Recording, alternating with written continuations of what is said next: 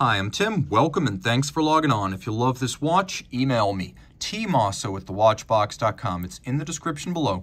Your purchase and pricing email question line for buying this or any watch you see on any Watchbox platform.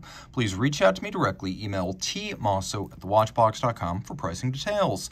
Today, we're discussing a watch that bowed back in 1999, and it was a landmark piece. It took the 1994 Ulysse Nardin San Marcos GMT plus-minus system for travel time and combined it with the 1996 Perpetual Ludwig bidirectional perpetual calendar. So in 99, the Ulysse Nardin GMT plus-minus perpetual was born, and in a wonderfully conventional case design and a wearable size. While this watch often becomes unwieldy both in size and shape in the modern era, the original one was very much a product of the tastes in the late 90s. So though this is white gold, and thus weighty, it's only 38.5 millimeters in diameter. It's 12.8 millimeters thick from lug tip to lug tip, wonderfully compact. At 45.1 millimeters, it has a 20 millimeter spacing between the lugs, and this one includes a full matching white gold bracelet and clasp. On my 16 centimeter circumference wrist, it wears beautifully. The lugs are nowhere near the edge of my wrist, and you can really see that to advantage down the barrel, though it's also evident from over the top. The watch is flat with a domed bezel. It slides easily underneath the cuff. Now, it is a dress watch.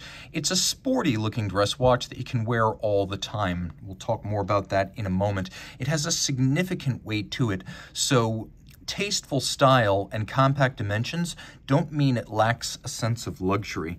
The bracelet is a fascinating piece, similar to one commonly fitted on UN sports watches in the era. You can see it has a couple of different focal planes with channels or gullies in between the links. The links are all of high polish, and you can see in profile they're also very dissimilar in shape. We have the UN anchor reminding you that Ulysse Nardin, past and present, famous for its marine chronometers or navigation clocks. Here we have a couple of removable links, and you can see that they are fixed in place by screws, and quite a few of them. We have them on both sides, including an intermediate-sized link for you to fine-tune the fit. We have a white gold clasp that is friction fit and double deployant, so it's held together by a snap-shut friction fit closure. And then we have two anchors facing each other. This watch has been polished in its time, though you can see the bevels, or I should say the fluting on the lugs, they remain deep and well-defined, so this is a well-preserved watch.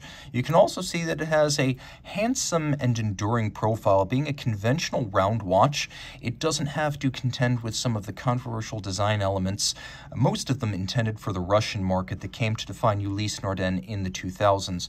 We have this wonderful lacquered insert with the UN logo and the anchor, and then we have the plus-minus pushers. These make travel time easy to endure, as you can operate them forward or backwards without disturbing the minute or the 24-hour second time zone. You can also see that the local time drives the oversized date, or the grande date, the double-digit date, drives it backwards or forwards with a remarkable snappiness.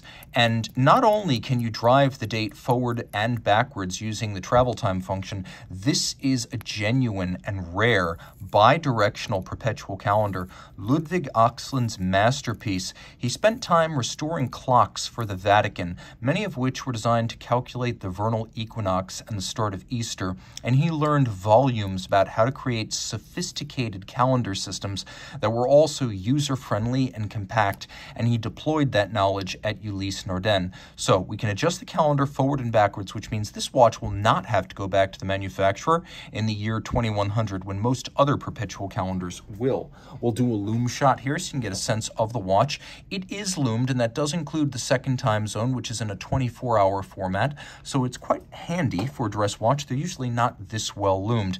We have that secondary scale. When you pull the crown out all the way, you adjust everything in sync. That's how you adjust the 24-hour second time zone. The dial has several different focal planes, starting with the flange outboard that includes the second time zone. The center dial has a silver metallic sunburst, rhodium-plated and applied indices and Roman numerals. We have the applique anchor. We have blued leaf-style hands for the hours, minutes, and seconds. We have an aperture-style calendar that even includes the year and the decade, which is a lot of fun to show to your friends. Plus, it's very intuitive to read.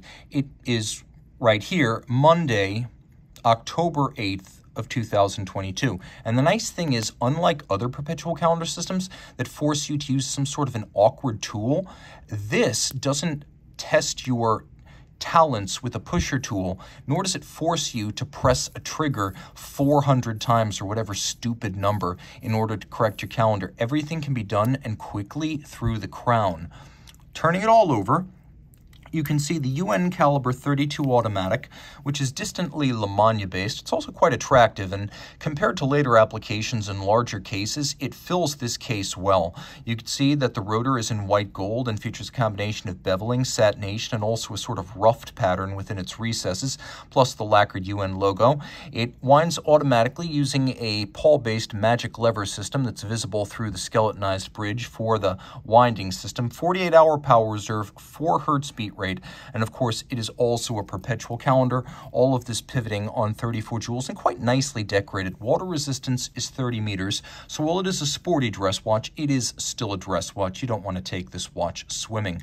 Reach out to Team Mosso at thewatchbox.com for purchase and pricing details of the landmark Ulysse Nardin GMT plus minus perpetual.